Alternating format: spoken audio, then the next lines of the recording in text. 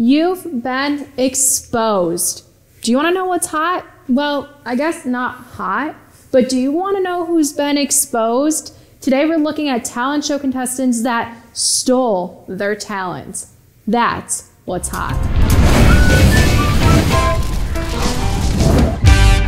Hey guys, it's Corey, and today we're going to take a look at a few talent show acts that seemed a bit familiar.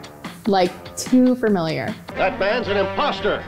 That man is the imposter. Everyone loves seeing a unique act on a talent show, but when people don't know how to make one themselves, they might steal someone else's. So today, we're gonna expose 6 acts for stealing their routine from someone else. You guys definitely don't want to miss this one. It gets pretty juicy. So I'll tell you guys how I feel about each act, and then you tell me which ones are the worst in the comments below. I'll be reading each and every single comment. To begin, we have the most recent and probably the most terrifying stolen act. Tapeface is known for his first America's Got Talent audition, where he literally walked onto the stage and did not say anything to the judges. It was terrifying. He pulled out oven mitts and then used the oven mitts as sock puppets. The only thing that's right, my first love.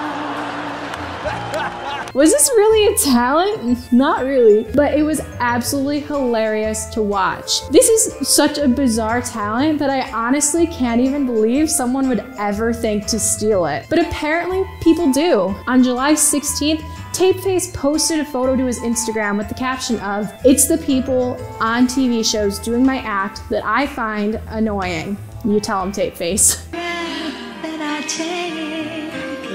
Although this Brazilian Tapeface imposter does have differences from the original Tapeface,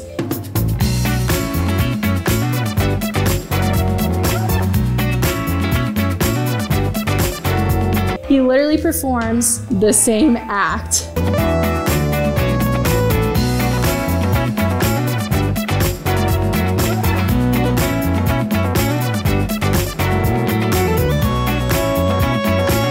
Those acts were exactly the same.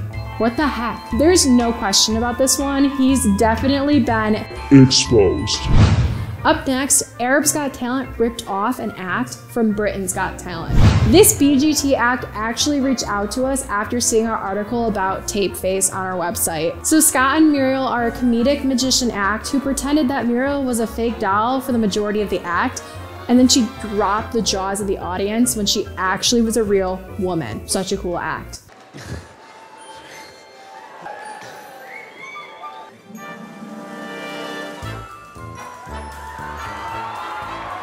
On Arab's Got Talent Magicians in 2019, a guy named Ryan stole their exact act, literally by the second. So let's see the side-by-side comparisons here.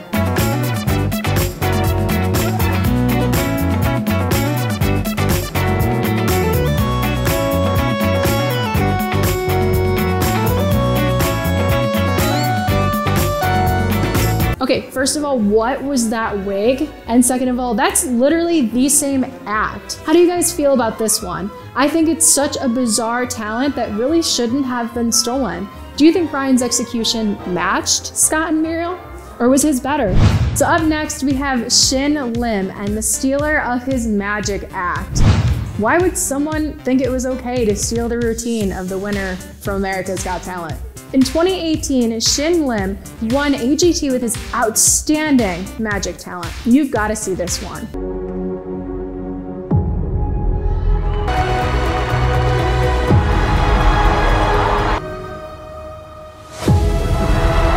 Every time I watch one of his acts, my breath is totally gone. And I guess Stefano Bronzato, his breath was gone too, since he totally stole his act. So he won Italy's Got Talent, and Lim called him out for stealing his act. Yeah, you heard that right. Back in April, we actually took a look at this in our Magic Insider show. So check out this side-by-side comparison we got of the 2 acts.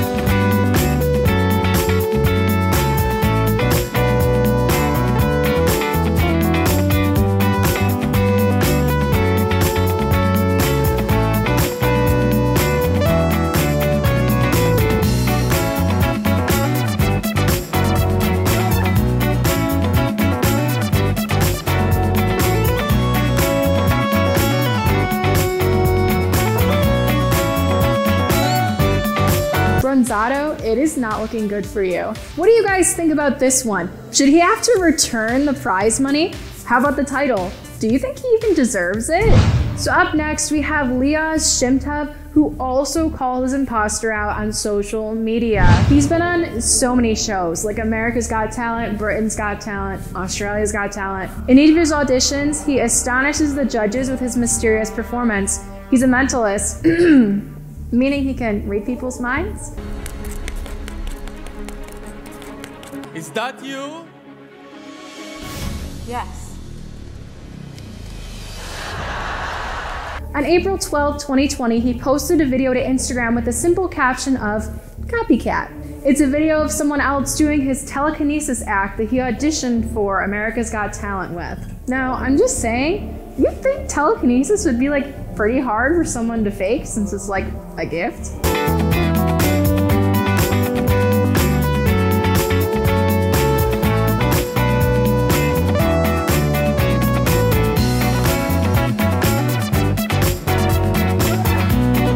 Yikes, that was a pretty bad attempt. You've been exposed. If you didn't want to be exposed, make the act at least a little bit more believable. Come on. So up next, we have Paul Zerdin and his ventriloquist act. So Paul Zerdin won the 10th season of America's Got Talent, but it since has come out that not all of his jokes were his. Yeah, that's right. He was accused of stealing Ron Lucas's Big Dummy act. Just point to Valerie, we'll get even. Hi, sweetheart. The kids are not really yours. Yeah. Now, after seeing Lucas's Big Dummy act, it's so obvious that Zerdin's AGT gag had been stolen. First of all, we've got to find you a voice, something that matches your physical appearance, something butch. Are you okay? Yes, I am. Although the jokes aren't exactly the same, it's evident the masks are. So Ron Lucas actually talked to Deadline about Zerdin stealing his act. He said, "What bothers me is that he won stealing other people's acts, including my own. And then he takes credit for the originality, and that's just what bothers me the most." So although it seems like Zerdin has been exposed here, he actually fought the claims by saying that he had been using this common comedy prop since 1997. Zerdin never replied to the publication, but Lucas finished off the article by saying it's obvious Zerdin has talent. He just hopes in the future, if people win AGT, they do it with originality. What do you guys think of this one? Do you think that one's the worst out of everyone on the list? Don't worry guys, I saved the best for last. So next we have the literal joke thief, and let me tell you, this story is hilarious. In 2011, Jordan Paris auditioned for Australia's Got Talent. He got a unanimous yes in the next round, but then it came out that those jokes weren't actually his. Come on, Australia, you know this one? I was like, yeah, we do, Robbie. It was $150 to get in, mate. Any chance you could sing it for us? So this joke is said to have been stolen from one of the performances by comedian Lee Mack. Come on, Glastonbury, you know this one. We know it, Robbie. It was 150 quid to get in. Any chance you could sing it for us? Okay. Paris, you know, your execution, it's all right. But I think you would do a lot better if you made your own jokes from now on. I spoke too soon, though. In the next Got Talent appearance, he said that it wasn't his intention to rip off other people's jokes. He just wanted to make other people laugh. So he attempted to save his career and his reputation, but almost all of his original jokes fell flat. I guess you're wondering, am I going to be doing my own material tonight? I just sacked my 2 writers. Copy and paste.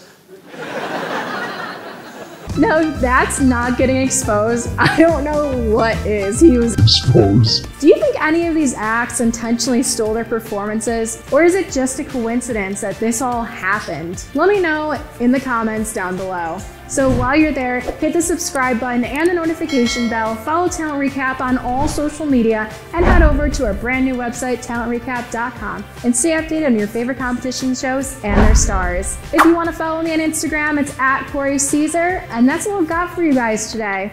Let me know what you think in the comments. Now you know what's hot.